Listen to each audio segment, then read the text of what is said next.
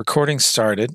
Going to talk about some stuff from last time and move on into the motherboard lectures here. Let's see. Who's excited to watch PowerPoints about motherboards? I know I am. Ethan's probably very excited. See, Josh is in here. Excalibur, who are you? I'm Colton Wilcox. Colton, how you doing? Good.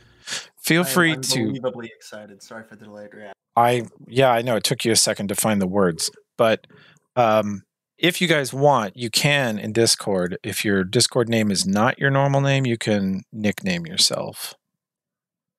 Trying to figure out where it is. I think you right-click yourself and say change nickname, and if you'll go by your name, that will help me. Just at least call you the right thing. Thank you, sir. I'm perfectly willing to call you Excalibur forever if that's your nickname. It's a great one.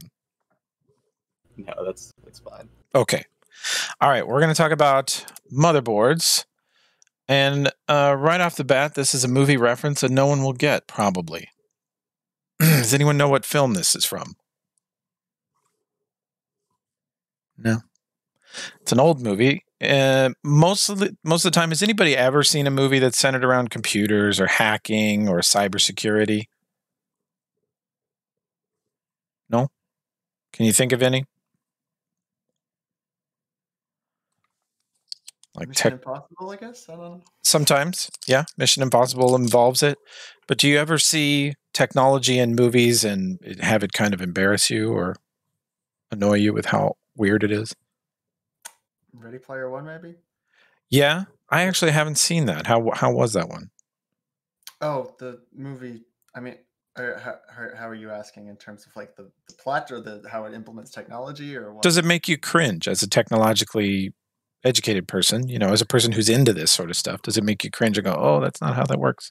I mean, I guess logistically thinking about the VR end of it, how it would be possible for people to be running around in the streets while also running in a simulation doesn't seem like that would be remotely possible. But Right. Yeah. Well, this movie is an older one, might be older than even some of you. I think it's from the 90s, and it's called Sneakers. And the character Mother is that guy right there with the deal with it sunglasses. But this movie, for the time, it has a couple far-fetched sci-fi type ideas. But the concept is that encryption is in its infancy. Like we've invented, 8-bit, 24-bit encryption. We've come up with a way to securely lock down passwords and make it difficult to crack into things. But some genius mathematician comes up with an algorithm that unlocks all current encryption in a fraction of the time. So he builds this little box and uses this. It's sort of like the second coming of Alan Turing. Have you ever heard of Alan Turing? During World War II, there was a lot of espionage. It was the first time ciphers were used, and the computer, modern computer, was invented so that we could crack each other's codes. We tried to crack the German and Japanese ones, and they tried to crack ours. We were more successful. It's actually a big part of why we won the war is we were better at listening to their communications than they were at listening to ours. And Alan Turing was one of the people who came up with this device that just made it faster, made it quicker to crack encryption. And Sneakers is about, like, if that happened again in the 80s or 90s, some genius comes up with it. Anyway, massive side tangent, but really great movie for the theory of cybersecurity and what would happen if you ever really unlocked everybody's passwords at once. Basically, is it the one with Benedict Cumberbatch? Is that the one I'm thinking of? No, this one. I mean, you're looking at the main cast in this picture right here. It's Robert Redford, and that's a young River Phoenix, Joaquin Phoenix's older brother, who died shortly after this film. On the left, Sidney Poitier is a famous dramatic actor, like award-winning type guy. Great film. Okay, on to the lesson plan. Today we're going to talk about motherboards. We normally would have a motherboard lab where we'd sit around the table and everybody would take apart the same motherboard and we'd just pass it around and everybody would share germs, and that's just a no-no in 2020 because the stakes are much higher now. So we won't get to do that exactly. And then we'll talk about the index build, which you'll be getting, and this is what I'll have you do. probably outside of class, but if I can set up a good streaming setup in class, you might be able to do it in class with everybody, Simran. You and Javier. I have 2 remote students that we have to figure out how to bring you in. And then there'll be a quiz unlocked today. But first, we want to talk about desktops because we just did the desktop section. You guys mostly did very well. Class average was pretty high. And we're going to review those concepts a little bit. Well, just a reminder, taking apart a computer. You guys just had a quiz on this, so I know this is fresh. We're just going to blaze through it. But be careful with the parts. Keep things organized. Don't get hung up on jewelry. And maybe make notes if that helps you.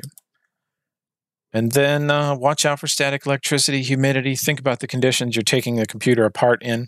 Does matter. Of course, backup important data. We lost Chadwick Boseman this week, and we don't have a backup for him, and it makes me very sad. I've been like rewatching all of his stuff. I use a lot of Black Panther slides in my PowerPoint, so it's made me extra sad. Moving on. We remember that step 1 is back up the data. Step 2 is power it down and unplug it. Most of you got this on the quiz. This was a pretty strong responded question. Some of the questions. Oh, and the first quiz. I put together this little chart of the survey. This is always a little strange. Names are redacted, so we don't know this. But the question I ask you guys in the very first quiz is, what are some things you can fix other than computers? And, one person said, my hair. Another person or two said gaming consoles. A bunch of people said food, specifically breakfast, which I wasn't sure if that was some sort of like, come on, or whatever. Like, yes, I'll fix you breakfast. But one person said they were not good at fixing their parents' marriage. That's very sad. But also that indicates a sense of humor, a dark one, but still a sense of humor. Several people listed carpentry, and a lot of people listed vehicles. And there were some aircraft models. A bunch of people said that they were capable of fixing workplace equipment, printers at work and other devices at work, jailbroken iPhones. Pretty much all of this speaks to who you typically are as a cybersecurity or a network engineering or a systems major. You are tinkerers. You are the nosy people that get involved and fix things, although we don't usually make tea. That person's kind of weird. And then someone, of course, pasted me the entire script of a B movie. I gave you an extra point for like style points on that one. And then musical equipment. Perfect though, so you can't. I don't understand. What? The movie's perfect. The movie's perfect. What is there to fix? Yeah, that's what I want to know. Mm-hmm. It's something. But anyway, this is sort of. This is kind of who we are. There's gaming consoles, there's a dark sense of humor, and then there's a tendency to tinker and fix the things around us, like curiosity and interest in how things work that other people don't have. Because I can tell you that I've had people try to come be a desktop supporter, to come be a network engineer, or come be a systems engineer, and they weren't the type. They just weren't the mental type is the person who doesn't get angry and quit when they can't figure out how a thing works. They keep trying every which way until they understand every part of how that thing works. That curiosity and analytical mind is an asset to you in this profession. Some of the quiz questions we didn't do so well on are this one. These ports are what? First of all, they have the same shape, right? And they each have a little sort of tongue thing in the middle. They are, in fact, the same size. In the picture, they look almost the same size, but they are the same size. And then these were your answers. So this answer is obviously, right, a joke, right? And then this one's a joke. So you really only had to choose between two things. And the reason I think it's important that you guys get this sort of question right, it might seem trivial, but this is very common on the certification exam for there to be 4 answers. 2 of them are obvious garbage, and then 2 of them look very similar. They sort of like to trick you this way. And I don't want you to get tripped up by this trick. And in our case, since you're allowed to Google in our class, when you miss a question like this, it just makes me think that whatever you're trying to do after you take this quiz is more important to you than the points, which is fine. Maybe you've got plenty of points to spare. But This is easily solvable with a quick Google. So just make sure that you can get this right. This is not a question you should get wrong in general. I mean, none of them are when you can Google. Same with this. This is obviously not a cherished memory. It is obviously not a photographic memory. It must be either standard or laptop. And a quick Google, what is the difference between laptop memory and regular memory or standard memory, will lead you to the answer that, oh, laptop memory is shorter and squatter. Butters, get out of here. Sorry, there's cat invasion. Butters, no. Go away, Butters. Sorry, 1 second. I forgot to shut the door. Such is the Corona experience, animals interfering. So you should be able to figure out very quickly on Google that this is not regular memory. This is laptop memory. It's shorter. The shape of it tells you. And he's instantly back. I may have to throw him out. Get out of here, dude. Okay, on to some more information about motherboards. Why are these so important? They're absolutely the central hub of the entire computer. They dictate the compatibility with every other part. If a part's not compatible with the motherboard, it's not going in the machine, period. They're not just that, though. They're also the bottleneck, meaning the tightest place, the smallest place, the limiting place. We'll get into that in a second. And then, of course, features. If you want a feature on a computer, the motherboard has to either have it or at least enable it or not get in the way of it, be compatible with it. So part of what you have to think about is what makes sense with a motherboard. Even when parts are compatible, do they go with it? Does this make sense? Ethan, is this your car? Where did I get this? It's most definitely not my car, but thanks for the compliment. Yeah, I can see you showing up to the Monster Truck Rally in a Camry. So what makes parts match together perfectly? Let's look at this one. This is the CPU. The processor is an i9 worth about $500. The memory is 4 gigs, which seems a little low and very cheap. And then the graphics card is, at this point, out of date, but decent. Actually, I think this has come down about $50. So does this combination of these 3 parts, do they match? Does this make sense to you guys? No. Why not? 4 gigs of RAM seems too low. So you think 4 gigs of RAM is not enough? No, that highlighter's useless. 4 gigs of RAM is not enough to go with that i9 processor, right? Wouldn't it throttle the i9? Yeah. Basically, the i9 is a big, expensive processor. That makes this computer very powerful. And typically, the minimum amount of RAM you put on a computer that's going to do, real work, and really the minimum on any computer. Every computer that John A. buys, I'm pretty sure, is going to have 8 gigs of RAM. They don't do 4 anymore. As time goes on, software gets bigger, more demanding, screens get bigger, people demand faster performance, computer specs go up, sort of like car horsepower goes up. And i9 is a really, really nice, expensive processor, and 4 gigs is absolutely bottom of the barrel. So yes, the bottleneck here is definitely this 4 gigs of RAM. The 1070 is not a hyper expensive graphics card also. It's a little out of place here. Basically, what is the simplest thing you could change? Take money out of the equation. What's the one thing if you could only change one thing about this setup to make it make sense, what would you change? Add RAM. Go to 8 is one way. What if you just back that processor down to an i5 or an i3? Then the machine kind of makes sense also. Although then the 1070 is sort of like, why am I here? What would I do to deserve being in this garbage machine? So let's look at another one. Very quickly, what about this one?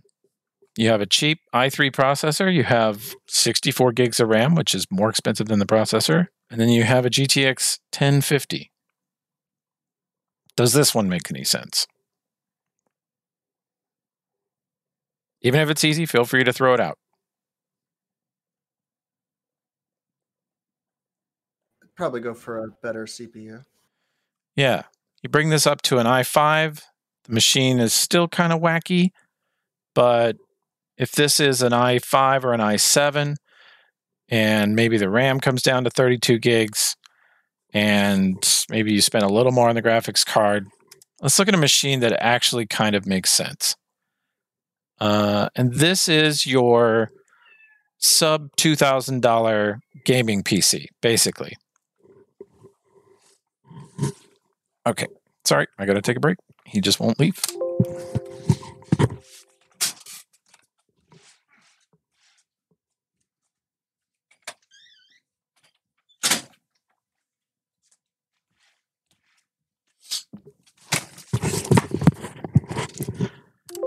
And now my lecture recording forever has a cat yowling in the background.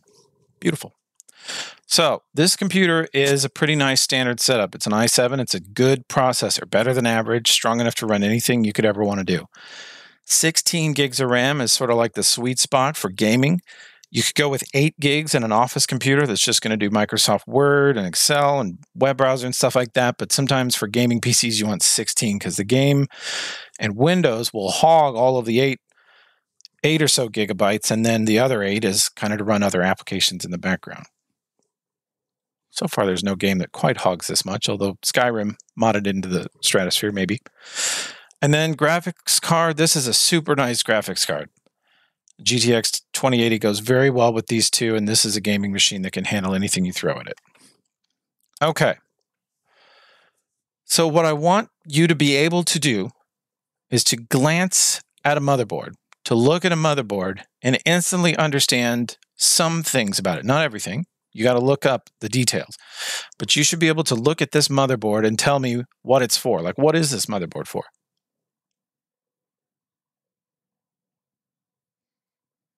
Anybody? It says Tomahawk Arctic on it. Does that mean it only works in the Arctic Circle? I wish. Probably just gaming. Yeah. What about it makes you think it's gaming? The aesthetic. Aesthetic. Yep. It looks cool. It has lights. Purely non-gaming motherboards do not bother to look cool. This has these gray and white lines on it. Everything has kind of a color theme to it. There's any kind of lighting like this. So feature-wise, we look at this motherboard and we instantly see, okay, 1, 2, 3, 4 memory slots, right? The processor would go here, kind of in the center. And then this first slot is probably for the graphics card, and that's probably the fastest, like PCIe. And then you have some smaller expansion slots, but there's a lot of them. You can put 2 graphics cards in here in SLI, meaning they operate as one together. You could put a bunch of Wi-Fi cards, USB cards. This is a very featureful motherboard. It's probably $100 or $200 for this guy when it was new. The other thing I want you to be able to do is identify those features. Like when I say how many RAM slots, you go, oh, 4. And how many expansion slots? You say, well, 3 full size and then 3 little guys. And then configuring a BIOS, we're going to talk more about later. UEFI is kind of the same thing. Maintenance, we'll discuss then. Replacing the CMOS battery. It's this little guy here. Does anybody know why motherboards have a tiny battery on them? I'm not sure. Just to keep the clock accurate. They don't store many settings. They're not designed to have much memory stored on them. So if you pull off the battery and you turn on the computer, it will not know what date it is or what time. It'll probably think it's somewhere around whenever the motherboard's earliest recorded date is. It used to be you'd pull the battery on a computer and it would think it was the year 1900. For some reason, that's just when they start counting. So without this, it can't remember anything. So it's very useful for that. That's what the CMOS does. We'll talk about that in a second. So form factor. Every motherboard's got a specific form factor, meaning what case does it fit into, what shape is it, what processor socket does it have, what types of processors can interface with it, what types of memory does it interface with? What speeds of memory can it handle? Although motherboards and memory both will throttle down to their common speed. So if you have 3200 memory, your motherboard only likes 2600, the memory will slow itself down. They'll agree on a speed and go that. Buses and bus slots we're going to talk about in a second, and then we'll talk a little bit about ports. So when we talk about form factors, we mostly mean size, a little bit about shape. If you're building a very small, very compact PC, these mini boards are great. They're also pretty cheap. These boards are $50 to $60 for the motherboard. Then you spend $80 to $100 on a cheap processor. You can build a computer, a complete computer, for $300 or $400 that does quite a lot of cool things. And then most of your gaming builds, your medium-sized builds, are going to be in the micro or the full ATX area, just because they hold more memory. You see there's 2 slots on this tiny guy. There's 4 here, 4 here, 3 big expansion card slots, 2 here. It just gets bigger and bigger. And when you look at EATX, can you think of what type of machines those would go in? Anybody got an idea?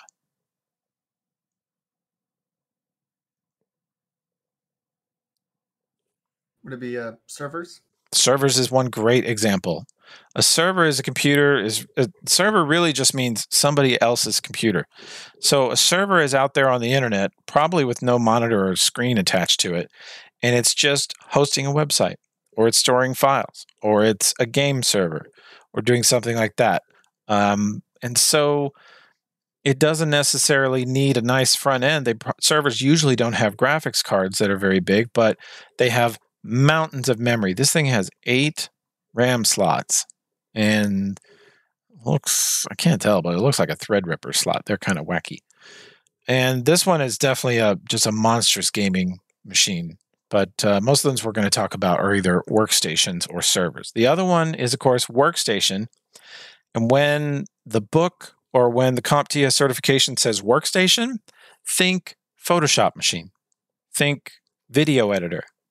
Think any kind of computing process that needs tons of power but is not video games. And that's a workstation. So it's right there in the title. It's for work, like serious work, like your average secretary, accountant, business person, professor. Most people in the organization, most people at John A. Logan do not need a workstation class computer. But the graphic designers need one. The architects need one. Your video editing, your media department, they need one. And also, this goes for labs too. If John A. Logan, I assume somewhere John A.'s got like a slightly elevated spec lab full of workstations, not regular computers. And it's really just a term that you apply to it. You say, oh, well, I want 30 computers in here.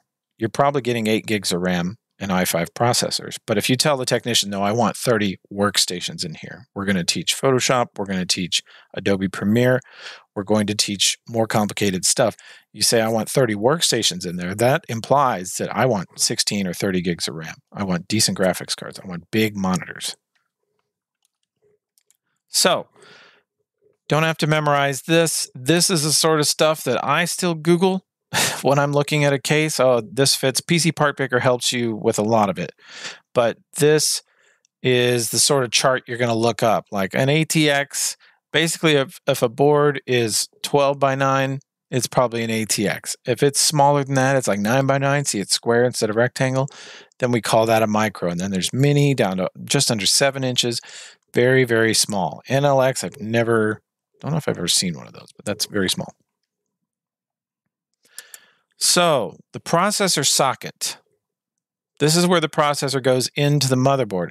And if you've never removed or installed a processor, you really just sort of line it up and drop it in. You let gravity do the work. This one, you can see it has pinholes. We're going to talk about the different types. But this is a zero insertion force socket, which the name it's that because it does take no force to install the processor. You just put it in the right place and let gravity pull it down into it. And they say that also because they don't want you using force. If it doesn't go in with gravitational force, then you don't have it positioned right and you're about to break it. So don't do that. It has to completely and perfectly fit in the slot. If you look, this thing has sort of these strange angled edges. It's not actually square. And one of them is marked with this tiny indentation. You see at each one of the corners, it's flat black plastic. And then at this corner, there's a tiny little triangular indentation. The processor has a matching triangle, and you make sure that it's on that corner, and it'll drop right in every time. You just lift up this clamp, drop the processor in, put the clamp back down, and you're done. Once you've done it once and you're no longer afraid of it, it's pretty easy. And actually, both of them, this is wrong. I need to update this slide. Both of them like LGA. AMD's pretty much abandoned PGA. Now, what is PGA? It is not the Golfing Association. Oops, second. This text needs to be moved. Discard this annotation. Sorry, 1 second. Got to fix this. And you, backwards. Boop. And this little logo over here. And there we go. So pin grid array is what we're just looking at here. And you see, look, blank plastic, tiny, very subtle indentation, blank plastic. So pins aligned in uniform rows around the socket. There are little pins on the processor that look like this. Those have to drop down into those hundreds or thousands of holes, okay? Has to perfectly match up. This is what the two different types look like in comparison to each other. LGA just kind of drops down and presses against the motherboard, and then it's clamped into place. PGA has these pins that insert into the holes.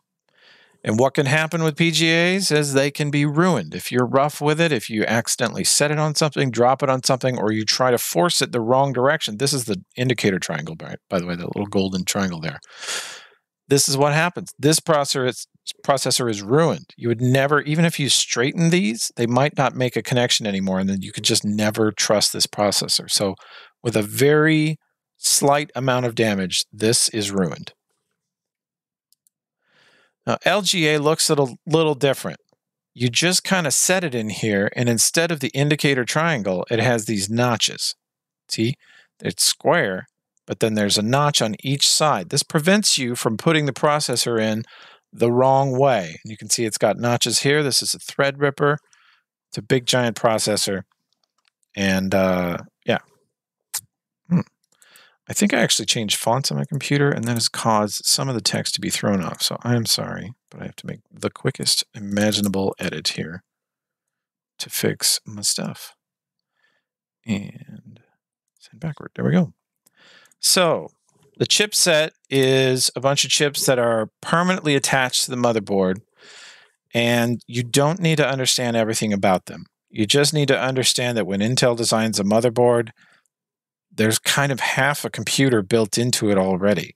How it handles instructions, how it uses and utilizes memory, how it handles graphics cards, how it connects to everything. And this defines the abilities of a motherboard, and the function of it is these chips. This is an example of a map of one of Intel's boards. Okay, so you can see at the center here is the processor. Over here on this bus is the PCI length. This is where the graphics card goes. This is just a theoretical map. Obviously, this doesn't look anything like the motherboard. Then on a separate line is the DDR3. This is the memory over here. Okay? And it's got a separate bus for each channel to get maximum speed about it. And then if you have an independent display, it has that available if you don't use a graphics card. These are the other this is the other PCI Express bus, and all of this runs through a separate chipset. So the processor's up here, and then it talks to this bunch of other chips, and it says, you guys handle it. I don't want to think about all these lesser devices. I don't care. I'm a snob. I am the processor. I only care about the graphics card and the memory. So you give me 16 gigs of RAM and you give me that GTX 2080 and I am happy. And then when you're talking about Ethernet, Wi-Fi, the mouse, the keyboard, I don't care. You, Intel chipset, that's your job. I delegate that to you. That's basically how the relationship of these devices together. Every time Intel or AMD changes a chipset, a motherboard design. They come up with a name for it. Sometimes it's the internal code name. Sometimes it's the public name. One that they used for a while was called Sandy Bridge. And the CPU holds the memory and the graphics controller, just like on the map we just saw. Uses DDR3. We're now up to DDR5 on motherboards. 4 is pretty commonplace. So this is sort of old. Ivy Bridge is another one they designed. This was another performance gain. Like everything that we talk about in this class, someone will have invented a thing, and then they will make a new version of it. They will invent the 66 Mustang, and then they will go, no, that's not good enough. The 67 Mustang now has more horsepower, is available in more colors, and is cooler, has better air conditioning, whatever. So they come out with Sandy Bridge, and they're like, it's okay. We come out with Ivy Bridge, and the next year we're coming out with another new thing. That is the sort of endless improvement race that Intel is in with itself and with AMD, with any competitors. And then you come over, and this is another one of their architectures. Pretty much the same. Actually, this is a similar representation of the same one we just saw. You see that the CPU talks to one chipset up here. This is basically the newer version of the previous one we saw. So CPU, the processors here, you got your i5, your i3, your i7 processor up here, and it's talking to the North Bridge, and then it talks to the graphics card and the RAM. And then for anything less important than that, again, the BIOS, USB, the network, all that stuff, that's South Bridge. Because the graphics card needs very fast access to the processor. It needs this proximity. It needs this high level of access to perform it at the way we expect it to. And the memory enables both of these. If the memory is farther away, then the processor will be waiting on it. That will slow the whole machine down. That would be what we call a bottleneck. And then down here, the lesser devices, you're like, Wi-Fi, man, that's so much easier to handle than the 3D card. You can be on the South Bridge. Okay, another device you need to be aware of. There's one of these in every computer at John A. It's called a TPM chip, Trusted Platform Module. And what it is cybersecurity has become such, most of your cybersecurity majors, you know this. Cybersecurity is such an important part of computing now. It used to be in the infancy of the computer days, it was independent hackers, but these days it's government sanctioned organizations. It's Russia, it's China. They're into everything. They are stealing everything. They are into politics. They are into money. They're into copyrights and everything like this. It's a disaster, but it's created an industry for you to thrive in, protecting people's computers. The TPM chip is a crucial part of it. Part of the way you protect your information is you encrypt it. So if someone doesn't have the key, your files are gibberish. They're meaningless. They're useless. So a TPM chip helps you facilitate this. It does the encrypting and the decrypting. It stores the keys.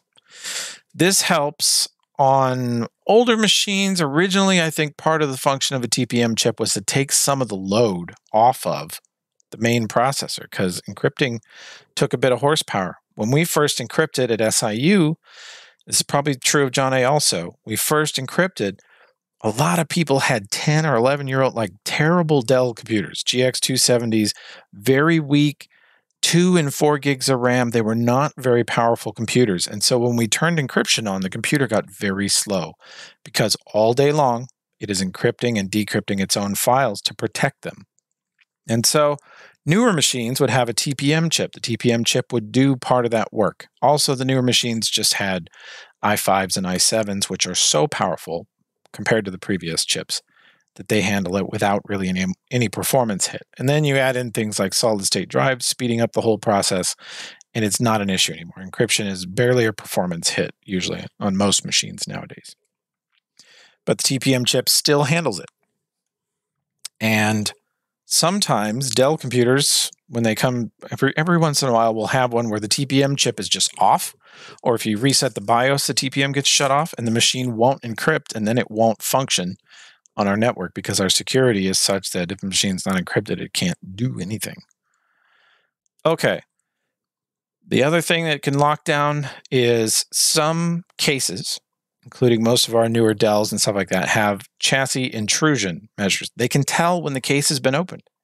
They can tell when chips have been moved around or anything has been changed physically inside the case, because in cybersecurity, it's something that we generally accept is that if an enemy gets physical access to the machine, it's over. You lose. If a hacker, instead of hacking into your computer, breaks into your house and carries it out and takes it back to their house, whatever's on there, they will eventually have, because given enough time, given physical access, they will be able to break in. So part of what you do in a lab setting or any setting where you're worried about people messing with your machines is have chassis intrusion features on. So if someone opens up the case and tries to change something or add something or break in to it or shut off TPM or shut off any security features, the computer just goes into lockdown. It initiates a BitLocker hold and the machine's just useless if you break into it like that. It's kind of a cool feature. It's also really annoying if you forget it's there and a customer's like, I want a new video card so I can have an extra monitor. And you're like, cool. And you just do it and you lock their machine because you forget to shut off the chassis intrusion settings. It can happen to you. So buses. What is a bus? In motherboard terms, it's a pathway. In this example, we're using Northbridge, Southbridge again. Let's see. This is the processor over here where it says front side. This is the memory. This is the AGP. Now, the bus is part of the motherboard. It's physically soldered onto it. It is like a street in your city. And the motherboard is the city. The bus is the street. It dictates how fast you can go, where you can go, how you get to where you want to go. And if it's a narrow 2-lane street with lots of potholes, you're not going there very fast. And if it's a wide 8-lane freeway that's just been repaved and it's lightning fast, you're probably going to get there quickly. It works the same way. And so they also carry power, control signals, meaning this device tells this device, tell the memory to send me the thing. The memory goes, here's the thing you wanted, and it sends it back. So certain devices control the bus. They dictate what's moving across it. How wide it is how many just lanes on a street. Just think of a highway. And I can think of a few times, let's see, where having something on the wrong bus mattered. It's rare anymore. Motherboards try to compensate. They try to, because they know that we are dumb, we, the customer who builds computers, and we just put things in whatever slot they will fit in. But I built a VR computer that worked great. It had a nice graphics card, and it had plenty of memory, and it had a VR headset, and you could play whatever you wanted on it, and it was completely smooth. And then I added a wireless card to work with the VR headset, because normally the VR headset, you had like a 10 or 20 foot tether on it. That's how it got all of its power and its video.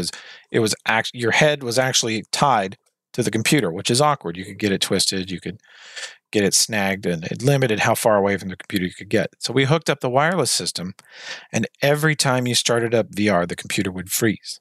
The cursor would freeze. It wasn't even blue screen. It would just freeze. Very hard crash. And what we figured out was that little VR wireless card was down here on the PCI bus. And the graphics card was over here on another bus. But that little wireless card needed to be on its own separate bus. It needed to be on a motherboard or on a bus that was not shared with any other device because it was so much data. It was VR quality video and sound, and it needed to go fast.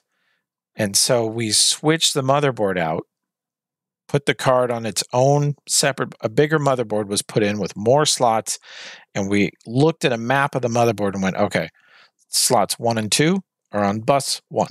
Slots 3 and 4 are on bus 2. So we put this little hog of a wireless card on its own bus, and suddenly it was fine. It worked fine. The battery life was still trash, so we didn't end up using it, but it worked. So buses are not a thing you usually have to troubleshoot, but when stuff gets really weird, it's something to consider. And we measure these in hertz, megahertz, gigahertz. This is why when you hear about a processor going 1.3 gigahertz, you're like, oh, that's how fast it can think. And it is limited by the motherboard. If the motherboard can't go beyond a certain speed, then neither can the processor. They're all limited by the lowest common denominator. Whoever is the slowest person, that's how fast the group is going. So if he's going at 100 and he's going 100 and he's going 100 and the motherboard only goes 50, we are all going 50 because that's the slowest part. So that's how that works. And there's Michael Stipe singing Everybody Hurts. One time I thought that was funny. I might take that one out. Let's see. This is a chart you don't have to memorize or take notes on. This is the sort of chart you look up when you're looking for compatibility, to compare specs. And this is also, I left this in, this is from the book actually, to show you the iteration. You see PCI was a thing down here, and it had this much data path, this much maximum speed. You see we're in megabytes down here. This is 0.5 gigabytes. So then we came up with PCI Express, and we thought that was hot stuff. Then we have PCI Express, X Express 3.0, 4.0 is not, that should be out by now. This is an old slide. So again, we invent a thing down here, and every half year or year, as we improve upon it, we get a new version. This is why I say that your knowledge is never safe in this business. You must be learning and reading, watching YouTube videos about what is new, what is coming, what is in development, what is being tested. Because whatever you think you know today will be obsolete in a couple of months, and you'll look like a dingus if you walk in and go, yeah, I got PCI Express 2.0 and everybody's on 3.0. It's just the nature of computers. Something called Moore's Law existed for a long time. It was kind of cute, just showed how fast we could develop technology. Eventually it fell off, but this is kind of the arc. You see, back in the 90s, we invented a thing, and we have improved its speed and performance every year since. And this is kind of what the curve looks like for really any technology. This is what it's always going to look like, is a giant curve upwards. And this is a hideous graphic, but it's the best one I've ever found to show the different sizes. For a while, we went AGP. We're like, oh, PCI, that's so trash. I go AGP. And it was really the same thing, just a different kind of format, different design. And then we're back on PCI Express nowadays. Some of them are backwards compatible. One of the things you have to look up is when someone says, will this card work with this motherboard? The correct response is, I don't know, because there's no way you know. But you can figure it out. You get the exact model number of the card, what type of bus it requires, and then you look at the motherboard and go, oh, your card requires a PCI Express 16 slot, and this motherboard has one. So yes, the answer is now yes. I have found the answer. It will work. Okay. Now we're going to try to start identifying. Remember I said I want you to be able to look at a motherboard and be able to guess some things about it just by looking at it. So here we see there are PCI Express 16 slots. They're longer. Doesn't really matter what color they are. And then this one is a conventional PCI slot. And then we have PCI X1 slots, these little guys. This one's a ×4, this one's a ×1. So if you have a card that says it's PCI X ×1, put it here. It doesn't need anything better than that. If you have a giant graphics card that's PCI Express 16, it definitely must go here. You also want these clamps. This little white clamp at the end holds it in place. So that's important for big, heavy cards to not wobble sideways. But you should be able to look at this and not necessarily know exactly what speed these are, but be able to figure out what goes where just by looking, because they've designed it so that you can visually identify stuff. Okay, the CMOS is the technical term for the battery, complementary metal oxide semiconductor. It means battery, and it stores configuration data, and it also sends out the pulse to sync components. So without it, the computer will act very strange or not work at all. Mostly, if your CMOS battery is dead, then your system clock is wrong every day. That's your big clue that the CMOS battery needs to be replaced. And these are like $8 to $10. Your John A. Logan Tech Office probably has a drawer with 100 of them in them that all have half charge. You see, it's a 2032. Almost all computers use a 2032. It's a camera battery. Okay. So we're going to do a little exercise with the folks we have in the channel. Appreciate everybody coming tonight. I know it's not class night and you're here optionally just to be helpful. I really appreciate it. So looking at motherboards and identifying what they do. Let's start with this one and feel free to cheat. If you can read upside down, what is this motherboard for? There are several clues. Anybody? A workstation. It is a workstation. What was your clue? Don't be afraid. Well, it says workstation on It says workstation. That's clearly that's what I would use if I was in a room with a customer and they said, "What is this?" I'd look and it says a workstation, obviously. I'd pretend like I was very smart. So what's another clue that this is a workstation board, a subtler one? General coloring and aesthetic makes it kind of portrays it, I guess. It looks serious, right? It looks business-like. Yeah. It doesn't look like a gaming board. It doesn't have any like pizzazz necessarily. That's a very subtle clue. It also has both a DVI and VGA, which aren't typically used for on gaming PCs. It has some older video ports. True. It's. Can you see any other subtle clues? That's a good one. I actually hadn't thought of that one. The aesthetic.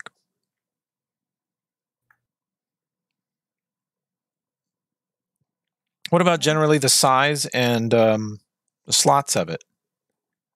It's definitely not a compact board, right? It's got 4 RAM slots, multiple video slots. What about this card? Does anybody know what type of card this is? It's an NVIDIA Quad Pro. All right. Quadro. Yeah. Yeah, Quadro. It is. It is a Quadro. And has anybody ever had an experience with a Quadro? They're a very high-end graphics card. They're extremely expensive, but they're not for gaming. They're for software development, programming, something like that. Yeah, to some extent. Mostly though, graphics and video. Rendering. Yes, rendering is exactly the right word. This thing is when you are making a movie trailer or editing a film or editing graphics. You're making a brochure. You're a graphic designer. You're a video editor. You're a 3D renderer. You're an architect. Anybody that needs more power but is not interested in playing video games, the Quadro card is designed for them. It's not designed for maximum frame rate in video games. It has a crap load of memory on it. This Quadro probably has 32 or 64 gigs of RAM in it. Buttload of RAM in it. Whereas your average gaming video card would be faster than the Quadro, but only have probably 4 to 10 gigs of VRAM. It's just the difference between a Ford Mustang car and an F-150. This is an F-150. This will tow a heavy, heavy thing uphill. The Mustang will not, but also this is not as fun or as fast as the Mustang. So that's a workstation. This one's pretty clear. What's this motherboard for? Gaming.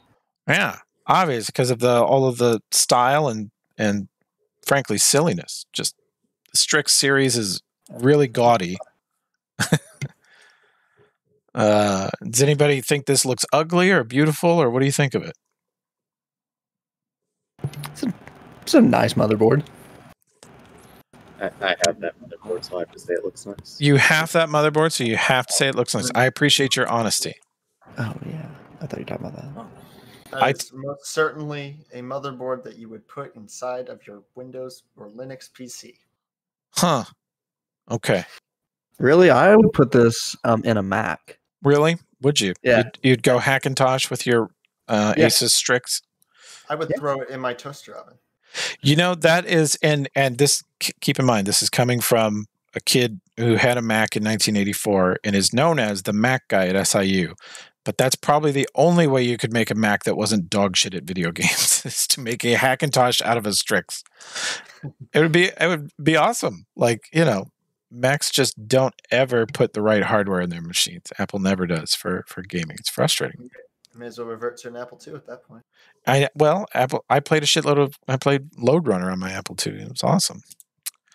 Okay, this guy. First of all, that picture is way lower resolution than I thought it would be, but you can tell what it is, right? Like a mini This gaming. this is a tiny guy. It definitely has some gaming flair to it, but look how compact it is. Look how dense this area is. This is made for a tiny computer. I can't really tell because the quality of the picture kind of sucks. That just does it, huh? That just ruins it for you. Go ahead. Yeah. I'd stand on my insecurities. I appreciate you. What is this? Let's see. 480p? Yeah, I mean, maybe even worse. Well, I wanted to get a new graphic. The old graphic was even worse. I'm slowly replacing through the PowerPoints all of the books' pictures because they make me sad. Okay, this motherboard.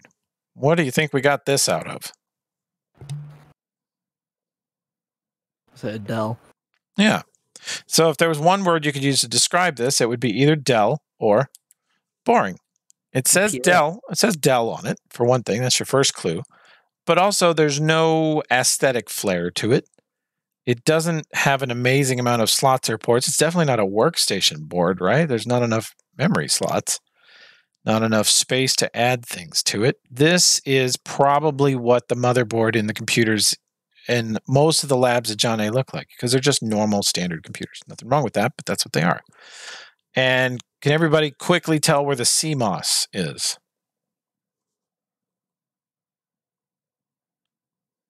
Right below. Remember where the CMOS is? It's the silver circle. It's the battery, mid left. Okay. Much easier to do that sort of stuff in the physically in the room, where I say point to the CMOS and you all just point and go duh. All right. What is this motherboard for? It's a server.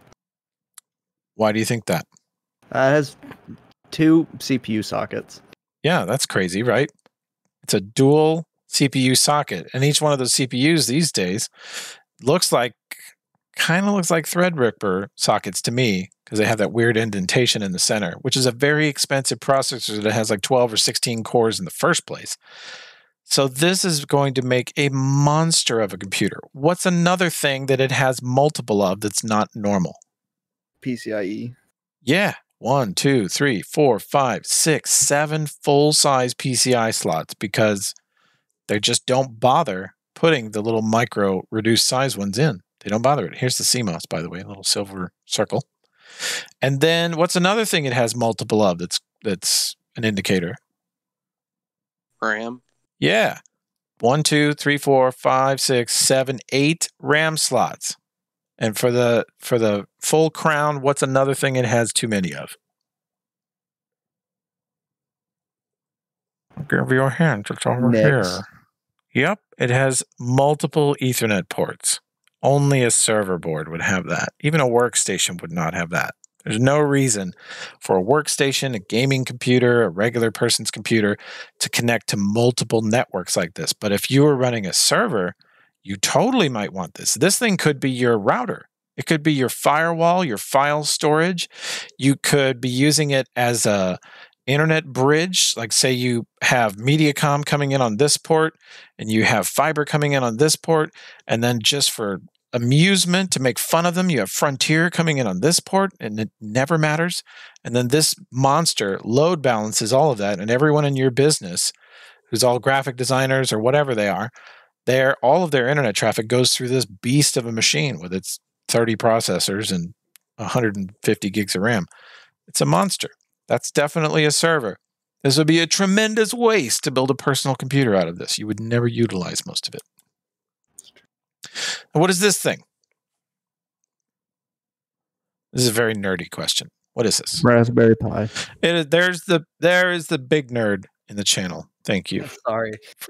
I'm proud of you. Thank you. You're getting bonus points for being a big nerd. So what the hell is a Raspberry Pi? Can you describe to me what it is? Raspberry Pi. Go ahead, Ethan. I was just making a dumb joke. Continue.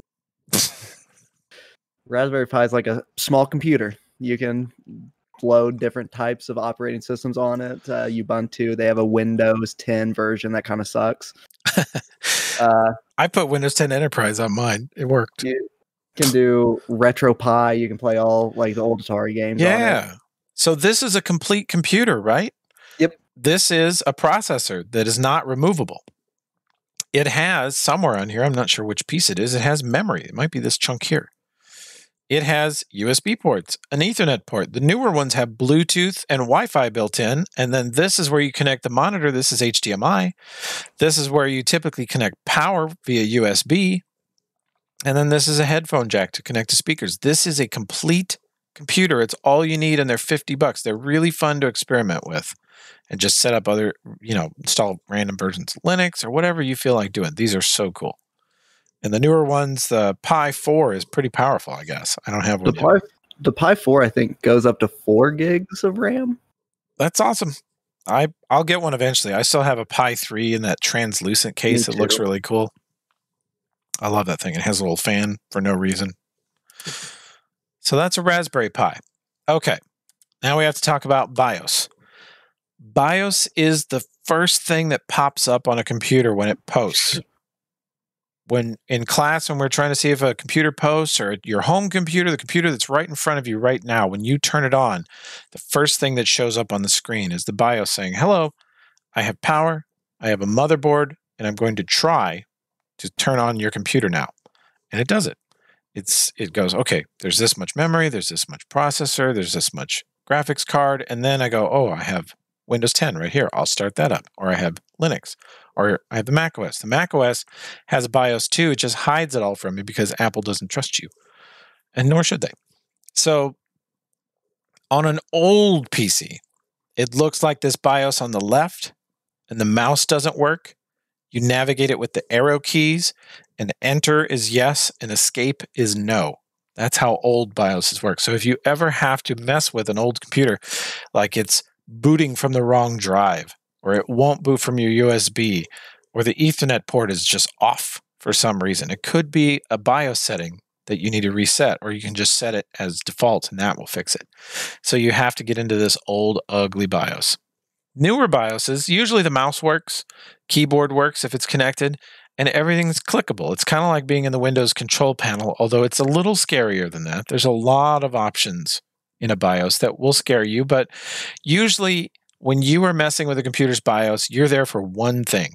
There's one thing that's not working or needs to be clicked on or off. So just focus on that thing and ignore the other 99% of stuff. Definitely don't get sidetracked and try clicking random buttons the way Ethan does. That would be very bad. Curiosity can hurt you in here. What? I don't know. I'm confused. That was absolute slander. Ethan's got no history of foolish behavior with BIOSes. That was absolutely unfair of me. I will not stand for this slander. Do not. Nor should you. Nor should you. Slander my names. Okay, sorry. I apologize. So this is, let me bring this over here. This is a BIOS simulator. These exist online for reasons that I don't understand other than I use them in class. But again, normally you couldn't use a mouse and keyboard with this, but this is kind of how the old BIOSes worked. You would come in here and you would say, oh, look, the first boot device is the hard drive. If it can't find Windows there, it looks for a CD. We used to install operating systems on CDs. It took forever. It should never be done again. It was horrible. And so then there's floppy drives. This theoretical computer has a floppy drive. This is just a relic from a time long past. But this is how you would do it. You would go in here, you would change the settings. You would say, yeah, I want this drive to be the boot drive. And then you would hit F10 to save and exit. And the computer would reboot, and your changes would be stored in the CMOS. It would be stored in the BIOS, but the CMOS would keep the settings saved. Okay? This is what they look like, and these are out there if you ever need one. You shouldn't, but they exist. Now, this is a helpful chart, although it's out of date. Every computer, every PC, and every motherboard has a button you can mash when you first turned it on to select the boot device. Normally, the BIOS picks the boot device, and the BIOS normally will pick the first hard drive it sees, or the first storage device of whatever type it sees. So when you turn on your computer, without asking you, the BIOS is looking at your hard drive and saying, hey, Windows, start up. It's time to get to work. But if you press the power button to your computer and then you very quickly hit the boot key, usually I'm never sure of the timing, so I just hit the boot key a bunch of times. I just tap, tap, tap, tap, tap, tap, tap, tap, tap, tap. I just wail on it. And this will bring you either into the BIOS or into the boot menu. Now, if you look at certain brands of computers, like F12 is always the boot key for Dells, pretty much. F2 is always the BIOS key for them. But when you sit down and someone brings you their PC and they're like, it's broken, and you want to look at the BIOS, you need to know what kind of motherboard they have. So you're going to turn it on. It's going to pop up, and you guys in class, you'll notice that your turd computers will pop up and say Asus BIOS. And you're like, okay, now I know it's an Asus. That means that the BIOS key is probably F2. So I'll start it up again and hit F2 or delete to get to the BIOS. But this chart, people try to make these, but the trouble is the manufacturers obsolete them all the time. But if you work at a company, say you work at a company where every single computer there is a Acer, then you just learn these. Like I've worked with John A. Logan and SIU for years now, and they're almost all Dells. So that's why I have memorized F12. That's what it is usually. Now, again, a modern BIOS, we take a little closer look here. I can change what drive it boots from. I can temporarily boot from a USB. Like if I wanted to install Linux, I would put Linux on a little USB flash drive, and then I would plug that flash drive in, reboot, and tell the BIOS, hey, boot from that little USB guy because I'm going to install Linux from it. And it would start up from that instead of the hard drive. That's how you install operating systems these days. It's much easier. It's also possible to tell the BIOS to start up via the network, but there has to be a server on your network or accessible somewhere that has an operating system that's designed to be net booted from. Some places try to do this. It's called, we try to do VDI or virtualization, where there's a central computer, a server with one of those big monster server motherboards, tons of memory, tons of processors, awesome everything. And then your computers in the lab are all just absolute garbage. They don't really have a hard drive. They don't have an operating system. And they pull their operating system every time. Every time you turn them on, the BIOS jumps on the Ethernet and goes, can anybody boot me, please? Thank you. And the server goes, here you go, dude. Here's a little mini operating system for you to boot. It's a cool way to work. It's a little slower. It relies on the server speed and the network speed. And if those are down, then you have no computer. You just have a bunch of bricks that can do nothing on their own. Another interesting thing you might not know about Apple's is they can all net boot across from anywhere in the world online. They can net boot and reinstall their OS for free. Kind of a nice feature. Of course, they are more expensive and weirder, and there's downsides to Apple's. There's plenty of them, but it's a really cool feature if you're ever a technician and someone's like, I need this Mac reinstalled, and nobody knows how to reinstall, or nobody has the right media, nobody has a USB drive or a CD with the Mac OS on it. You can literally get it online, either Wi-Fi or Ethernet, and net boot it from Apple, from the mothership, wipe the drive, and say, install the Mac OS, and it'll do it. It takes a while. It takes usually an hour or two. That saved my life twice. It's awesome. I'm like, I don't see why Dell couldn't do that for their machines, Like give us a baseline install. They have the service, they can pull the service tag and go, give me the original license of Windows that this shipped with. They could totally do it, but so far only Apple has done that I know of. Okay. This animated GIF is just flipping through the various screens of a BIOS, and you can see that this one is very fancy. This is probably a gaming motherboard. Yeah, this looks like a pretty fancy Asus gaming motherboard. And you see I can change advanced settings, stuff about the monitors. I can change the overclocking. I have the date and time here, so I know that that's accurate. I have a bunch of other features. Aura is like the lights that are on the motherboard, the fancy, it's sort of what you pay for these days in gaming cards. Is one of the main features, a selling point of some gaming motherboards is, oh, this BIOS is very pleasant to work in, very easy to understand, and it has tons of features. You can change everything about your motherboard settings. And a lot of people like that. If you understand that, like you can change the fan speeds. If you want the whole machine to be quieter, set the fans to 90%, set the power to 90% so that you don't make too much heat. I actually do this. I have sort of a BIOS control for my graphics card because I have one of the very, very early RTX 2080s, and it has 3 fans, and it sounds like a small airplane taking off if it ever maxes out. Like if I play something at 3440 with maximum resolution, my graphics card sounds like a lawnmower on my desk, and it doesn't need to because the graphics card is so powerful. It's actually incorrectly thinking that it needs to go to full fan speed. So what I do is I get into the graphics card's little BIOS and I say, limit your power to 80%. And then I also limit the fan speeds to go along with that. So the card is absolutely silent. I never hear it.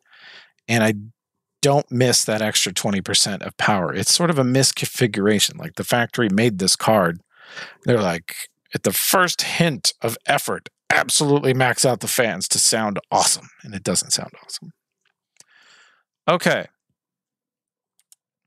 That's that bit on the motherboards. The motherboard quiz, if it's not unlocked right now, I will go unlock it right now when we're done here. Here's another T'Challa slide because I'm very sad that he's gone. Could you stop making me sad, please? Thanks. Look, man, there's grief is a poop. You have to get it out. You can't hold it in. You can't force it out faster. I already got it out. I can't get out anymore. I still have a bit to go. Okay. I'm sorry, Ethan. I promise no more T'Challa slides. Oops. You monster. Okay. So I'm going to unlock the next quiz. And tomorrow we're going to meet in class. I'm going to try to bring a webcam and set it up on Discord so either of our remote students can join us for that time if they'd like. And I will see you guys at your appointed time. Some of you is tomorrow at 5 or 6, and some of you is Wednesday at 5 or 6. And if you forget your time, it's the same as last week. But if you forgot that, because it was all a blur of incredible learning and inspiring experience, then I can look it up on our emails, okay? Thank you all for coming to participate. I appreciate all of you. And see you in class sometime. I have. Oh, Simran, go ahead. Yeah, if like you're gonna come tomorrow with the webcam, you will be sending a Discord a message. Yes, I will warn you. I will. I'll send you an email. Which section are you actually enrolled in, Simran? Tuesday or Wednesday? I'm in the Wednesday one. Wednesday one? Okay. I can set it up either time. Is there one that's better for you? Anything is fine with me. Okay. Well, I will probably try it tomorrow, just to give it a shot right away. And you can jump in and watch us and participate in class if you wish. And we'll also figure out a way for me to test you on your labs. But remember, if you want to just look at how Discord screen sharing works, probably what I'll do is find a place where we can either do a shared whiteboard. Have you ever seen one of these websites? It's like we both can draw on the same whiteboard together. I'll find something like that. You'll see. It's interactive, and it allows me to ask you some questions and have you answer via that. Okay, perfect. Okay. We will find a way. All right. Thanks, everybody. See you next time. I have a question for you. Oh, go ahead. So I got the email for like the starters of like when to go to class and everything. Yes. Mine is on Tuesdays, but my name is not on that email you had sent. Whoops. That's because I messed up. It's okay. Like I've built PCs. I've been working in IT for 3 years now. Cool. So I know how to do it all, but I would like to come to class. You need to. If you physically can come to class, you need to while we can. And if you've already done this stuff and it's easy for you, then you're going to breeze through it. It's going to be pretty quick and easy for you. And if you, it's tougher to now with COVID because you guys have to stay socially distanced. But if you help the other folks, I'll give you points. Exactly. That's the only point I would like to go to class, is just to help the others. That's appreciated, and that will count towards your grade. Basically, at some point, we're going to do the full take apart. Did you come last time? Did we assign you a turd? No. Okay. That was the thing, is I had got the email, but I saw Daniel Henson. I thought you just didn't know my name. Oh gosh, no, I probably just typoed. So it's you are Tuesday section? Yes. And okay, you can. It's pretty tight at 5 p.m. Can you come at 6? 6 would work the best because I get off work at 5. Sold. Perfect then. Come tomorrow at 6 p.m.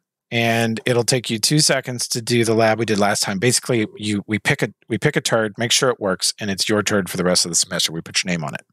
Can I bring my own turd? If you want to, all it has to do is post, and then you have to be willing and able to take it apart. And you might not want to haul it back and forth every time, but you're welcome to leave it there. We definitely put your name on it very securely. It's okay. It was an old Lenovo business workstation that we pulled out of a client. I mean, basically what we have there is similar to that. So you can, if you really want that one, you can, but you can save yourself the trouble. Rob's got 50 computers that used to be bank computers. They're boring as hell. They're pretty easy to work on. Oh, okay. And they're there. And I'll just give you one of those. We verify that it posts. And then you open up the side of it, so I know that you know how to open it. And then I say, point to the power supply, the RAM, the processor. It'll be very easy for you. It'll take 10 seconds. All right, sounds good. And that's what we'll do. And then we'll do the next lab, which is going to be here's $2,000. Get on PC Part Picker and build me a computer or pick me out a pre-built one for this specific purpose, and then explain to the class why you chose what you chose. So that's what we're going to do tomorrow. All right, gotcha. Great. It'd be great to see you there. And thanks for coming tonight. All right, sounds good. I'll see you tomorrow. Okay, bye. Oh, it's in what classroom is it in? G102. G102? Okay. Yeah, you know where Rob's office is?